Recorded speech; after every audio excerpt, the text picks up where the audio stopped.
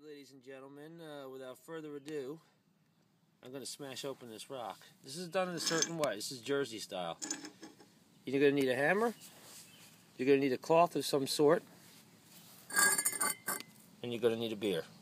Well, second one's optional, or third one's optional, but anyway, let me set this up and I'll get right back to you.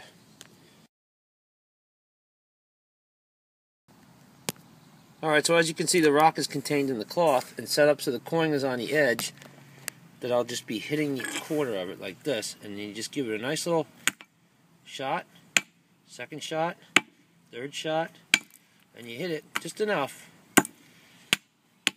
and we should be loose. Let me check, I'll be right back to you, folks. Alright, folks, so if you do this right, you should be able to open it up and have the clump rock pretty much busted up. And here we go. We got fortune on this one. Usually you might have to wrap it again, but the coin is loose. I don't know what it is yet, but it's loose, and here's what's left over.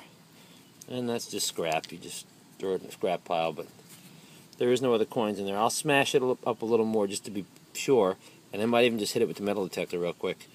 I'll be right back. Let me see what this coin is. Later.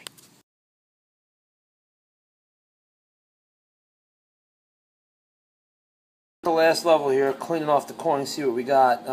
If it's really still encased in heavy iron, then we usually just use electrolysis, but this one's enough where I might be able to get it cleaned real quick. Let me see what I can do. I'll get right back to you later.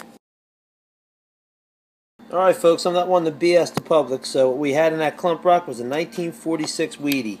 Not what I was hoping for, but so be it. It's still a Wheatie. And you can see the back. Cleaned it up quick in about 5 minutes with my super secret confidential cleaning method that I cannot reveal here. But I'm not done with it yet. I'm going to clean it up entirely, but that's what we got. Not what I was hoping for, but so be it.